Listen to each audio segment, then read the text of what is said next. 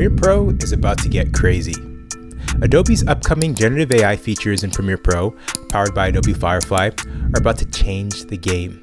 And not only do I need to tell you about them, but I also need to tell you about some practical use cases so that you're ahead of the competition as soon as Adobe drops all of this. First up, we have the Object Addition and Replacement feature.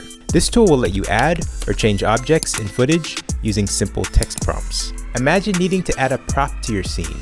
Just make a selection, write a prompt, and then Firefly does the rest. For example, right here, just like in Generative Fill in Photoshop, you're given 3 different options in regard to the amount of diamonds that you want to automatically generate into a suitcase. Except in this case, we're not dealing with photos, we're dealing with video.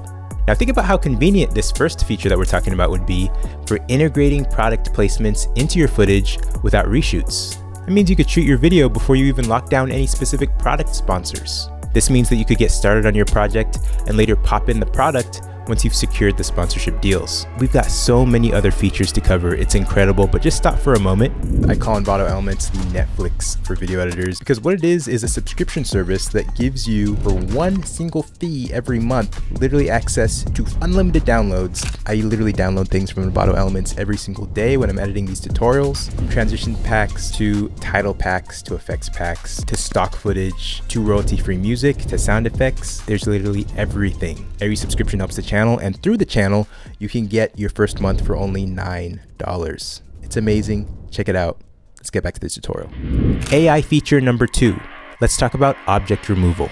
Imagine having like a really distracting utility box in the background of your otherwise perfect shot. Instead of reshooting, you can simply use Firefly to remove it seamlessly.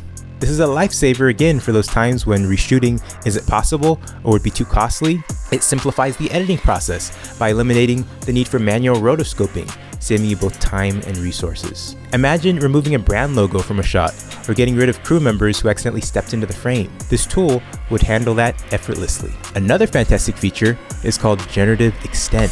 This would allow you to intelligently add frames to your footage, basically extending the actual length of your clips to ensure that you have the exact media that you need. This would be perfect for those moments when you just need a few extra frames to make a scene flow.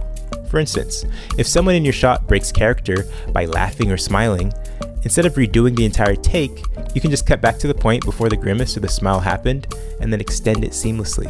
Here's another feature.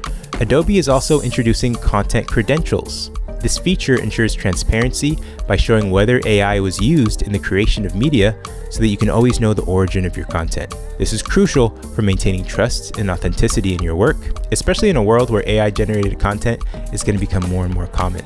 And there's more, guys. AI is actually collaborating with OpenAI, Pika, and Runway, and other partners to give editors the choice of using third-party AI models that work best with their footage. For example, OpenAI's Sora model will be able to generate B-roll for literally any scene through simple text prompts, creating variations for you to choose from.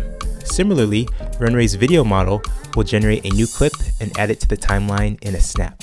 This is just the beginning. Stay in the loop.